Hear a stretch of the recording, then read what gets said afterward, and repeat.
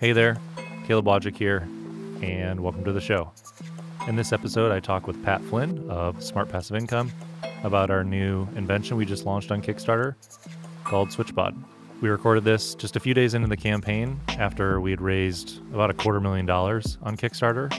And in this episode, we talk about what's next for SwitchPod and some of the lessons we've learned working on a product for over a year before launching it and what's next. Let's jump right in. On this episode, I'm joined by Pat Flynn of Smart Passive Income. He's a podcaster. He's been podcasting for almost 10 years now. I first listened to your podcast 10 years ago when I was driving to and from my job at Boeing. Crazy to be sitting here with you now that we have an invention on Kickstarter that's raised hundreds of thousands of dollars. Crushing it. You've told your story a lot of times on other podcasts and things like that. I'd love to actually talk about this Kickstarter campaign that we've done together for SwitchPod, and some of the things we've learned already just being a couple days into the launch. But Pat, thanks for being on the show. Yeah, thanks for having me. You know, there's a lot of things I already know we would have done differently, but all things considered, we put a lot of prep work into this, a lot of planning, a little bit of our money, not like a few dollars, but, you know, significant amount, but not a ton. And it's paying off pretty well right now. Just to update people at where we're at currently, just over 2.5 days ago, or almost 2.5 days ago, we launched a Kickstarter campaign for SwitchPod, for a tripod that we invented together. We developed it with the team over at Product, which is a combination of the words proud and product, Product.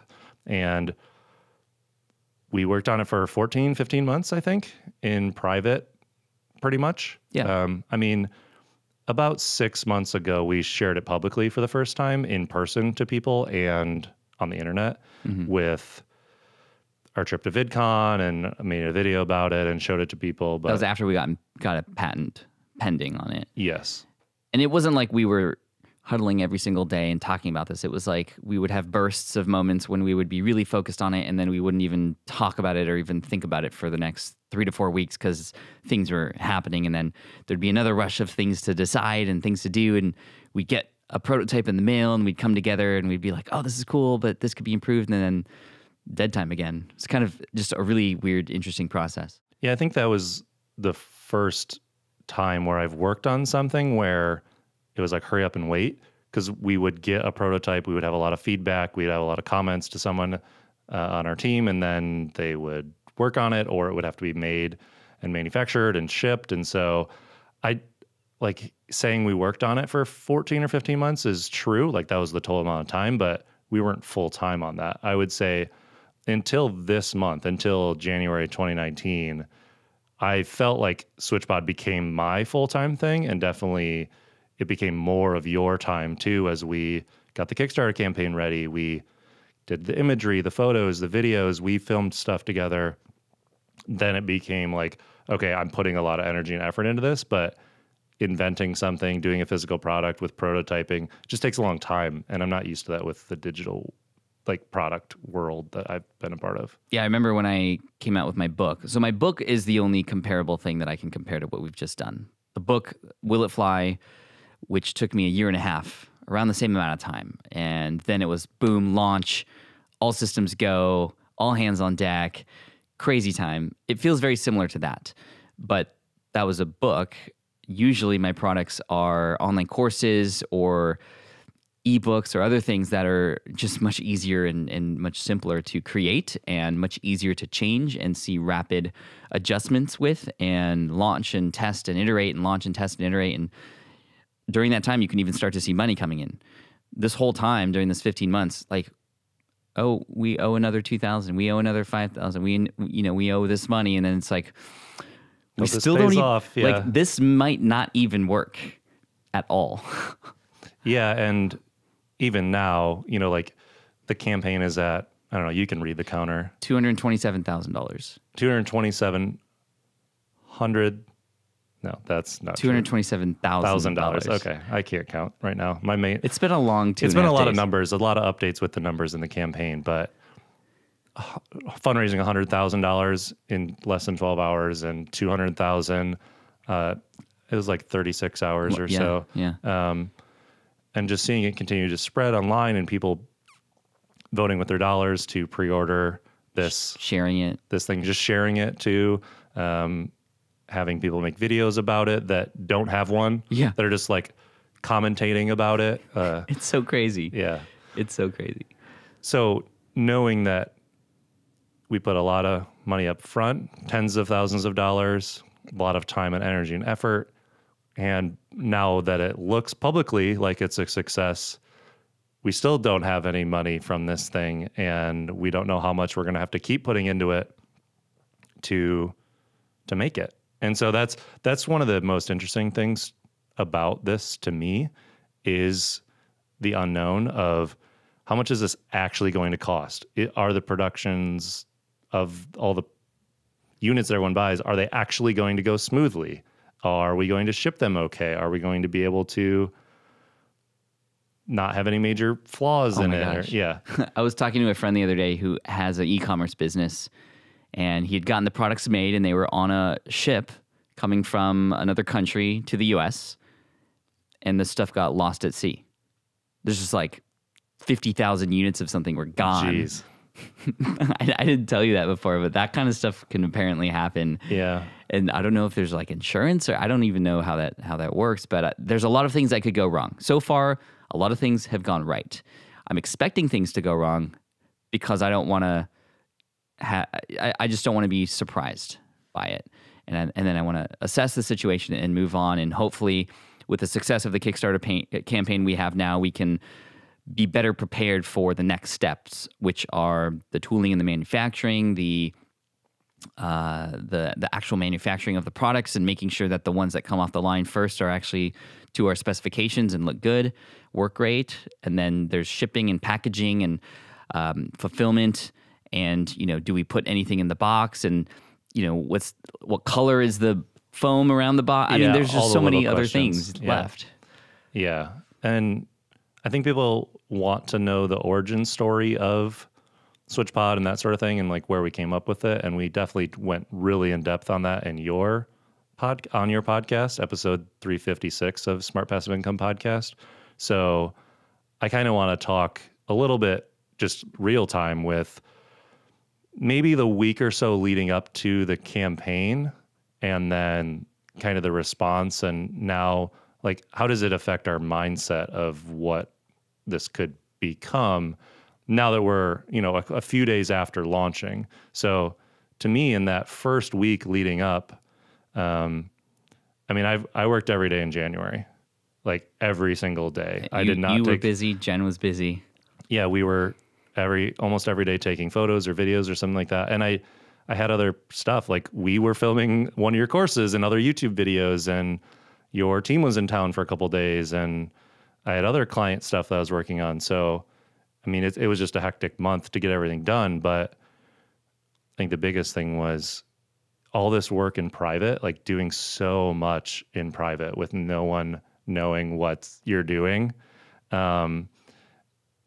And instead of doing that and not posting anything on the internet to build buzz, I feel like this was the first time where I was working on something that I brought people along for the journey a little bit more, because Jen, my wife, was taking behind the scenes photo, or we just had a bunch of photos to share, versus I have a hard time, like when I'm working on something, also documenting that I'm doing it, because I feel like it kind of takes me out of what I'm doing, and I don't do what I'm doing very well.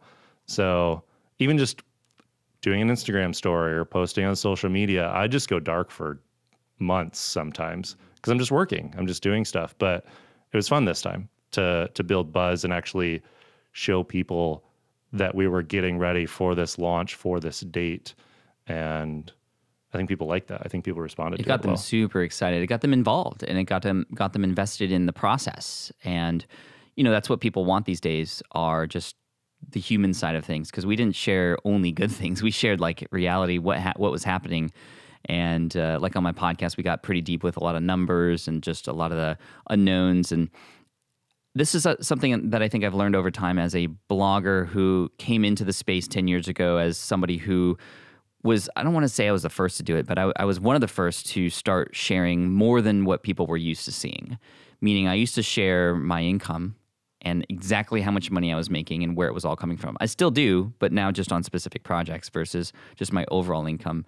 But people love to know what's going on and how things are going. I was also pretty adamant to share a lot of the failures. And I started to notice over time as I was writing and then as I was podcasting that the failures, although they weren't good, they were always a huge lesson for everybody following along. And so they kind of start to root for you a little bit more. And I think people across the past 15 months, as soon as we started mentioning that we were working on a project and it was kind of a secret, and then we started to reveal a little bit more and more and more over time, people began to root for us. And I think they want us to win, which is like we got them on our side, which is really cool. And I think it helps that we are personal brands as well. You've done a great job on your YouTube channel and myself on Smart Passive Income to not just be like, DIY video guy in SPI, but like Pat Flynn and Caleb Wojcik. And I think people feel like we're their friends. So, I've been getting, and I know you've been getting too, a lot of messages from people just, congrats, like I can't back this, but I'm so stoked for you. And because they're not videographers or they don't care for the product, but it's just so cool to see that kind of support. And I think that could only come by sharing the process along the way. And I haven't launched something that's this ubiquitous. Like I've launched courses for my audience, or when I was a part of Fizzle and we were trying to help online entrepreneurs and things like that. The common person, and by common person, I just mean like the general public or my friends and family that are outside of this internet bubble that we live in, don't get it, don't understand maybe that like I launch a course or how it actually does, or what I do for a living or filming videos, and they never see them. So it's like, I assume he does well or something, but this is the first time where... Does it feel more real to you? Like it's an actual thing? I think maybe because it's a tangible thing, but it's also something that like someone goes to the page, they get it, we invented something, we like show them how it works or how it's different.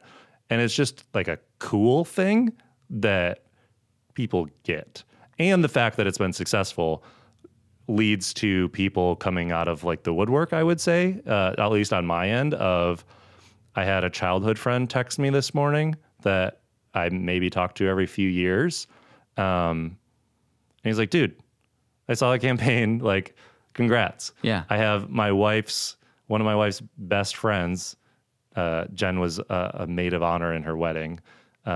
She bought one and her mom bought one. Like that kind of thing where like my friends that aren't in this internet bubble or don't make video or don't YouTube, like they're buying them because it's cool or it's unique or they want to support what we're doing. And that's just a cool thing to happen. I think it does help that it is a physical product. As we were going through the past 15 months, I was very, very anti-physical product, to be honest. It's like, this is taking way too long. I've already spent so much money. I don't see any return. I don't even know if this is going to work or not. And now that it's launched, obviously I'm thinking otherwise. I'm actually thinking about version 2 of the SwitchPod. I'm thinking about other accessories. I'm thinking about other products for different niches. And now my mind's going crazy, but that's sort of the visionary in me and the entrepreneur. I think it also helped that not just that it's a cool product, but it was solving a problem that I think a lot of people didn't know they actually had. It was kind of a small, tiny friction in their life that they didn't realize was such a big pain until we kind of showed them that there was a better way to do something. Because, our product, directly kind of competes in a sense with the GorillaPod from Joby, which is an amazing tripod. It's flexible legs with ball joints, and it allows for maximum customization on your terrain and how you shoot. But vloggers, once vlogging became popular, began to take this thing that wasn't meant for vlogging and turn it into a tool that they could use. And it was just the best thing available. But there's too much in the hands, and it's too difficult to open and then close again. So we were like, okay, we see this problem, and you and I put our heads together. It's got to be a better way. Mm-hmm. And then here it is. Yeah. And it's proof that we landed on a better way that people really, really want. The funniest part is like I'm now getting people commenting like, finally, like I can finally get rid of this stupid GorillaPod and like have something that works. And it's like nobody ever like said that they had problems, but now they're stepping up and saying that because there's now a solution. Yeah, and so I think people are asking us like, oh, like how do you like launch a big campaign and like how do you do this and that? And it's like part of me is like, well, you like do stuff for 8 to 10 years and grow a big audience like doing something else, and some of them are going to be interested in whatever that thing is.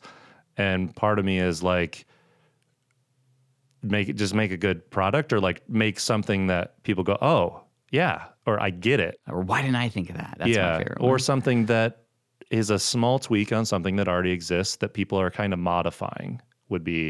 That's a very specific thing to ours, but something that is popular, does sell well, and doesn't do it does a lot of things for a lot of people, but there's like a segment of people that use it that it's not perfect for. And that would be what I would say for this. Yeah. Kind of like a Dyson vacuum. Like they were already vacuums and they were doing the job, but Dyson was like, no, let's do this a little bit better. Let's make the ball at the bottom so it kind of Move pivots a little bit easier, better. yeah. Because that was the problem that everybody was having. It's still a vacuum. Yeah. This is still a tripod. It's just better. Well, and even then, like going on to future Dyson things, now their vacuums are 100% cordless, I think, and they're lighter weight because vacuums are always like really heavy. And so And they have fans now. Yeah. And they even have the hand dryers in the bathrooms at the mall. So they're using their technologies to make new things. Right. And so I think that comes down to you and I do a lot of things to like run our business. And one of them was wanting to film ourselves or being around people that film themselves and seeing a frustration. And that's kind of where it came from. And so I think my advice to other people that are trying to make a product or just even run their business is solve problems, fix things for people, help them with things. That's what people are willing to pay for. They're willing to make their life easier or more convenient or less frustrating. Yeah. do something faster, or that's why we just ordered food, because we're like doing something. We're going to pay somebody to bring us food so that when we're done recording, we can eat. And that's our current problem. And that is a friction that we're trying to smooth out. Yeah. And so like that kind of thing is how you make money. Like I can't clean my teeth very well. I pay a dentist. It's like those kinds of problems and things you need help with. I think a lot of it comes down to saving people time. A lot of these things, the commonality is time, right? And you think about the app Uber. A lot of people go, well, Uber, that brings a car right to you. But in reality, you're just saving time. DoorDash or Uber Eats. We used Uber Eats, not sponsored. Oh, okay, yeah. Same thing, you're saving time. And we built the tripod that you are all hearing about now, the SwitchPod, to save people time.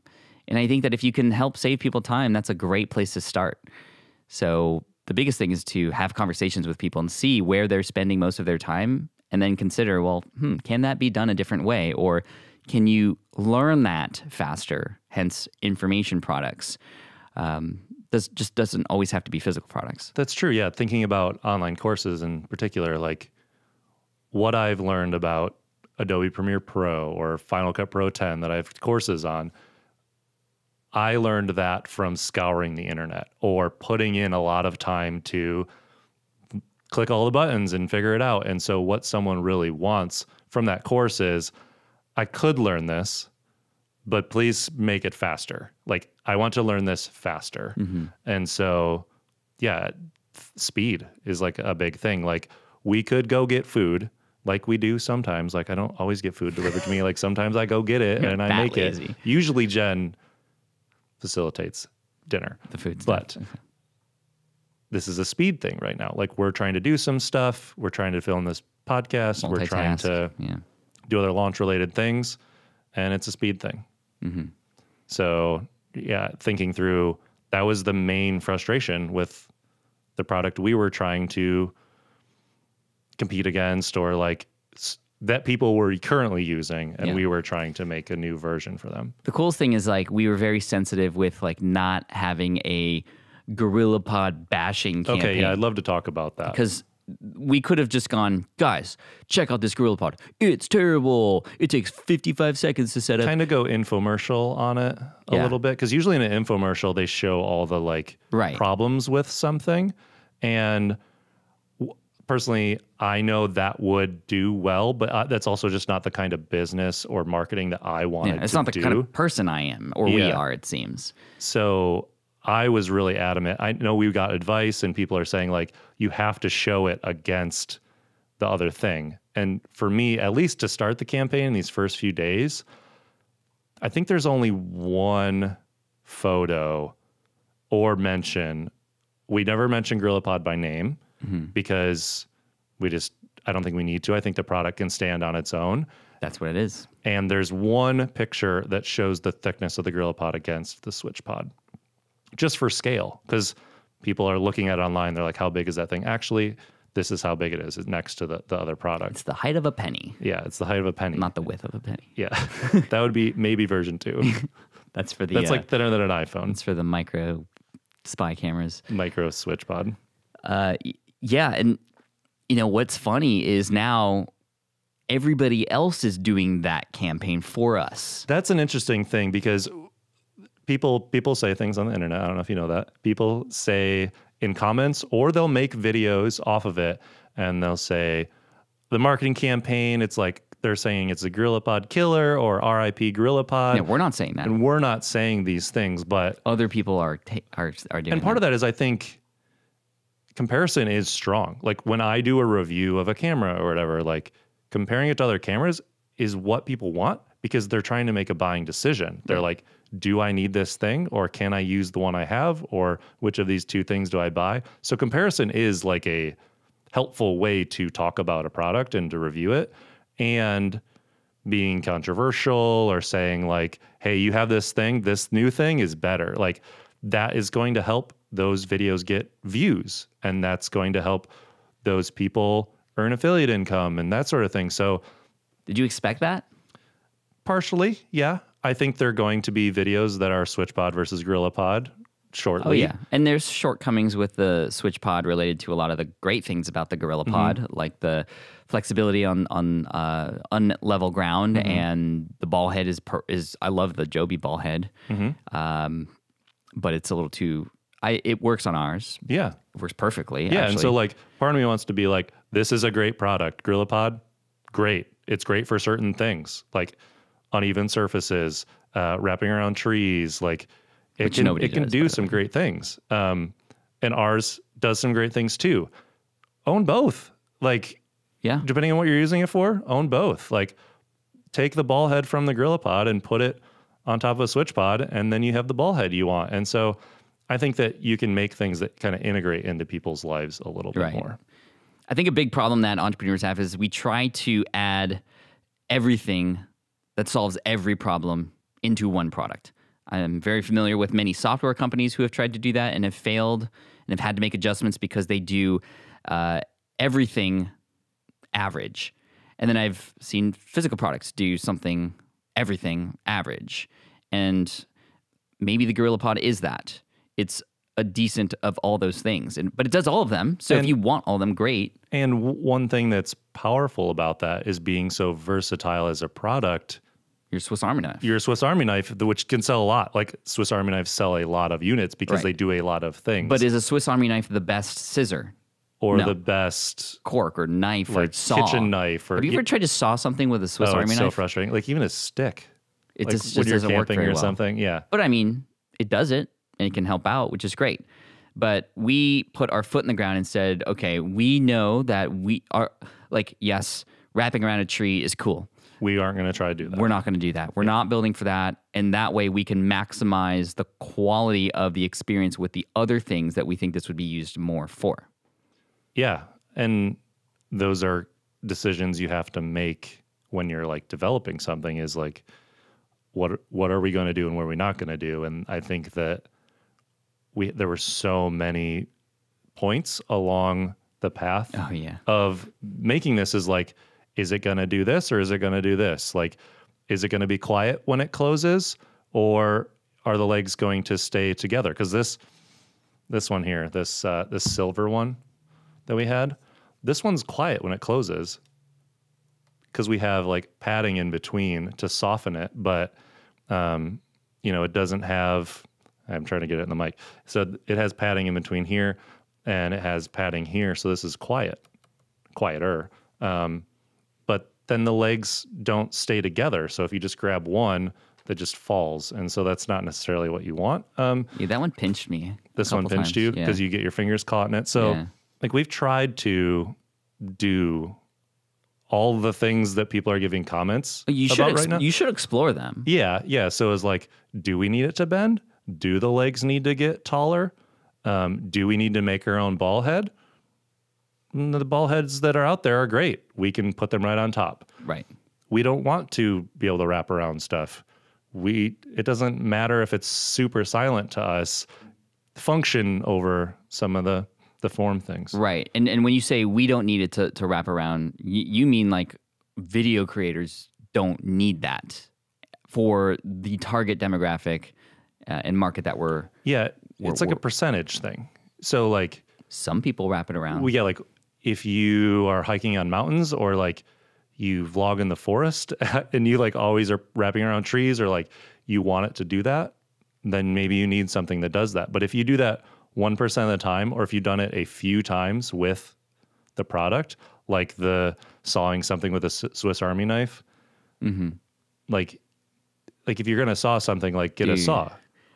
Every time somebody talks about the bendy thing now, well, it doesn't bend around trees. I'm going to be like, well, do you actually saw a tree with the Swiss Army knife that you own? Or I can come up with a better response, but like that's a perfect analogy. Of like something that does everything or something that solves an individual problem. And I think that if you make something that is so specific that helps very specific people, those people find it. And I think that's part of why this has gone so well is if we just tried to make something like everything else, like more of a copy of something and not something that was focused to a specific person and a specific use. Yeah. It would have been more vague.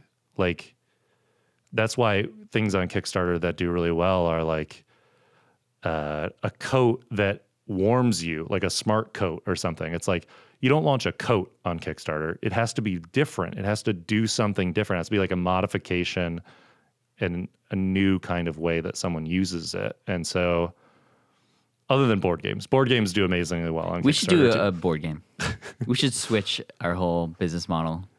Like mid-campaign, be like, we're now offering a board game. Yeah, your bonus is a board game, and the 3 legs on the tripod are like your starting points, and you have to... This is all just a ploy so that Pat and I could have a board game. Yes. No. It would be called Never Board Board Game Company. Never Board Game. Never, yeah.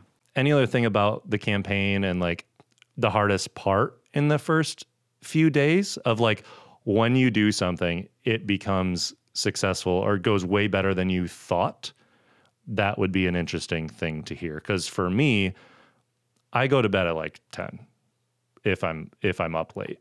And I was up till 2 a.m. just like replying to people. Because normally I can get through my email and like Instagram and Twitter and like, and then I can like put my phone down and chill at nighttime. And that day was extremely overwhelming and still is. I like have a lot of unread emails and DMs and things like that. And I just wanted to like reply to everybody because there was all this energy and I wanted to reciprocate. And you did a great job. And I was trying to keep up on my end. I went home and I started to answer more questions, and I was getting a lot of personal emails from my audience and PR related things and other people. And you kind of have to weigh like, okay, which ones are important that I need to answer now? And there's like sometimes no way to know. The first day was really interesting. I was so happy that it went the way it did, not just because of the money that came in and the fact that we were fully funded, but what that actually means. Like, this means we get to build this. My worry was that we were not going to build this. And we'd had debates about what should the funding goal be, and if it's like if we were going to do 150 or 200, because that was really an internal goal of like, if we can get to 200 or so, then not only can we make it and break even, we'll have more inventory to keep selling. And so the fact that we're past that point is interesting and fun. But but the fact that we were like, no, let's set it a little lower, something that's attainable, because if it got to 140 and we set our goal at 150 and then we didn't get any of the money, because that's how the crowdfunding platforms work, is you have to reach your goal. At least that's how Kickstarter works. And so we lowered it to 100. Like, and that part of that's out of fear, like not thinking we can do it. But it's also an unknown of, I have no idea how this is going to do or resonate with people, because no one had paid $1 to us yet. Just conversations, just excitement, just followers and comments and tweets. It was like until the first person put their $1 down and we got 10,000 funded in 20 minutes, it was like, okay, I think we would have been fine. Yeah. I think we could have done a higher goal, but it's also cool to reach a goal quickly. And now we can start thinking about the next steps. Yeah, I mean, Kickstarter and marketing, I think it was smart that we went down to 100 specifically for the marketing of it. We can say we had a 6-figure Kickstarter launch completely funded in one day. And that, like, not everybody can say that. Yeah. And that's a headline, right?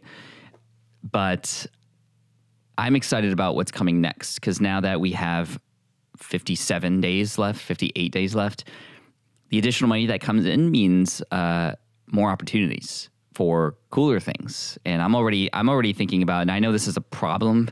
My wife would attest to this. I think about new things before before things right now are finished even. And I have to slow down. I think thankfully I've been doing a lot of meditation this year already, and it's allowing me to, in the mornings and in the evenings between all this craziness, to really focus in the present moment and just be super thankful and grateful and proud of everything, and just be present. And I think that I want to make sure it's not like my wedding day where it was just everything was happening so fast, and then at the end of the day, the only thing I remember from that day was like when me and April were just finally alone at the end of the wedding, because we were going table to table and all these pictures and stuff. We were so exhausted.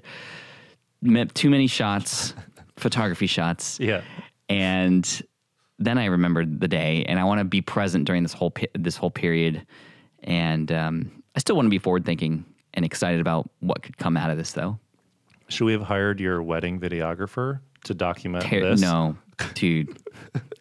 We'll have to save that story for another day. Your wedding video? We paid him $500 off of Craigslist because we wanted the photography to be great, but we were like, oh, last minute, let's get a video. So we met this person, and we paid him $500, and he came with like it was like a handheld camera, like you might see at a family reunion from your uncle or something. And he was like the creepiest dude. But here's the craziest part. I guess we're telling this story now. We watched the video. After a couple of weeks, we get it back. And it's not good quality at all. It's like home video quality because it's like a 8 whatever. But the craziest part was at the end when he was filming the party. He decided to go slow-mo. So we're dancing at the party, disco lights, slow-mo, people smiling, focused on me and April. But then here's the song. Hallelujah. Hallelujah. That's like a funeral song. I know. I'm sorry. I know. I was expecting to see like R.I.P. like in some dates there, but it actually said something like Pat and April Flynn, and then the wedding date. So I was like, wait, like why does it sound like something just died? That's a sad song to play in a wedding video for sure. It was really weird. So if you want great video at your wedding, you get what you pay for. Yeah, you got a $500 video. But I also got a $500 amazing story that is still being told 10 years later. Yeah, that's true. That's true. I wish that video was public so we could link to it, but I won't share it anywhere. We have like so many Filipino aunties because I'm half Filipino. My wife is Filipina. Like 3/4 of the video is, babies, you ready for baby when your baby's coming? Oh, just everyone asking you to get pregnant? So when are you going to have a baby? Oh, jeez. I don't even know where to go from there. I don't know. I think we're just excited about creating SwitchPods, hopefully giving them to wedding video people to do a better job than yours. Yeah. Seeing it in public. I'm so excited to see it in public from somebody I don't know, going up to that person and going, hey.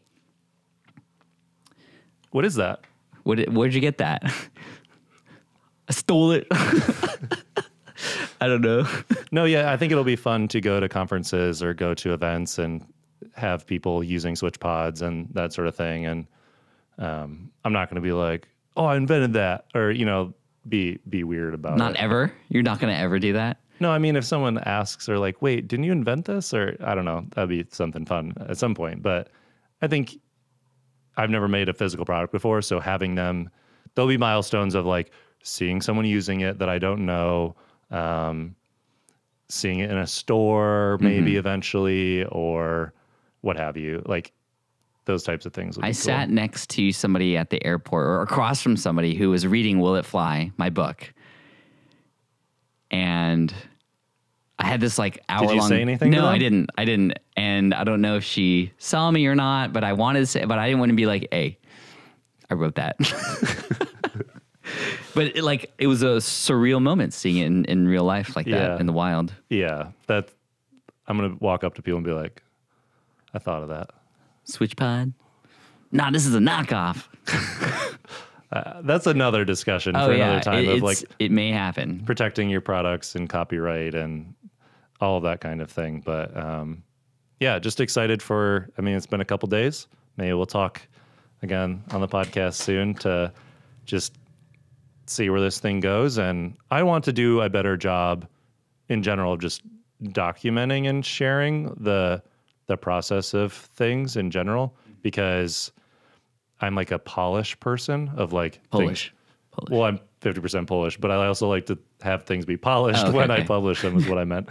And so showing like raw things of like, even the vlog we showed from launch day, editing it. And I was like, oh, you can see the cords behind my computer. And like, that's what I think about. Like, really? Yeah. Like I care so much now I'm gonna about, look for the cords. I just care so much about like, if something's perfectly straight or if it's like everything's in its place. And so showing the behind the scenes, I love that. I love when I'm watching something and something, they cut to the behind the scenes angle and I pause it because I want to see like, where do they put the lights? Like what cameras are they using? All that kind of stuff. And you're not giving anybody an opportunity. And I don't give that to people. Yeah. So I think sharing some of that, being open about things, if something happens with the SwitchPod manufacturing process and if something goes wrong, I want to be open and honest about it and share about it. Well, we have to be with our backers or else we might get in trouble. Right, exactly. So just staying on top of that, being transparent. I think even me going into comments of videos that have 20 views that are talking about SwitchPod, or going really deep into Peter McKinnon's video and his comments and replying to what people are saying or critiquing about the video, or saying like how we're doing something marketing wise, or that we're like shilling product and stuff like that, and being like, just like having a genuine conversation with people. Like some of the responses I've gotten from people on Twitter is like, dude, I'm going to back your project now just because of like how you responded to my comment. That's or cool, my man. video. That's so or cool. something. So I think just being a human and doing things that don't always make you the most money, like me going and commenting on people in YouTube is probably not the best way for this campaign to do really well, but just trying to be a person. I mean, people want to connect with people these days, and there's a lot of big companies out there who you don't even know anybody's names who work there, yet you use their stuff every day. And we're trying to be regular people, just like you, who had an idea and we executed. We're all on the same team. Mm-hmm. It is hard as a company, like as a brand, to be that. And so I think that's one of our advantages is we are two people that created this thing with help from a lot of other people, and people helping make the product, manufacture it, share it with their audiences, all that kind of stuff. But that's part of like Kickstarter is like, these people had an idea. They are making this thing. They actually need your help. They need your funding to make it. That's just a cool part of doing this, I think. Yeah. Yeah. I'm super thankful to be a part of this with you, and I couldn't have asked for a better, more hardworking partner. And I think we each have our own strengths to bring to the situation. And, you know, just so everybody knows, like, you and Jen put the Kickstarter page together. I did not touch any of that. And that was a huge thing. And then certain influencer relationships I started, but then we've kind of worked on this together. And so we each are bringing things to the table based on kind of our superpowers. I would have not been able to create a Kickstarter page like that. I would not have been able to do that. And you have your video superpowers, your photography superpowers, and I have a large audience and leveraging that, and I have connections and people who know people who know people. So I've been working those relationships. Yeah, for sure. Like getting a chance to have a conversation with a certain person at a conference to help us just like talk through something or get feedback before we launch, or getting an introduction to an influencer. Those are like intangible things that are brought to the table too. Yeah. So it's just been fun to work with other people on this, internally with you and I and Jen and Tim on my team and the product people, Cole, T, Jace, Richie, the four of them. And like, it's just been fun to work on something collaborative, because a lot of what I do is solo, and a lot of the work I do is I sit at my desk at home by myself and I do my work.